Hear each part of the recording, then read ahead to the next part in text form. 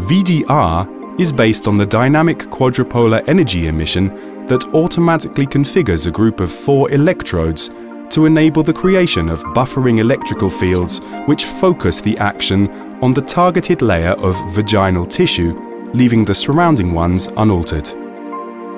EVA also features the patented radiofrequency safety system. The tips are equipped with 4 special electrodes that constantly monitor temperature progression in 4 different places at the same time. In this way, the system is able to achieve optimal thermal stimulation of the tissue. The handpiece features a movement sensor system to ensure that the operator performs the correct treatment following the most effective and safest procedure.